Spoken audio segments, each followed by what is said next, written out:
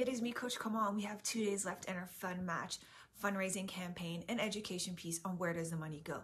So some things that people don't really think about is how do we keep our community safe? So at MJKO, we do this through CPR and First Aid training.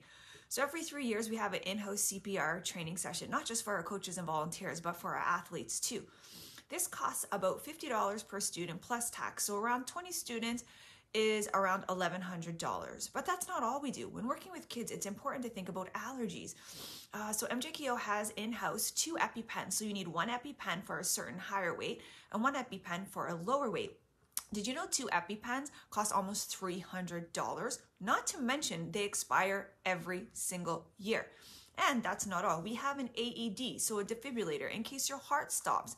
But those pads that you use to help shock the heart, they actually are $100 each and they expire every 2 years. So those are some of the expenses people never think about when supporting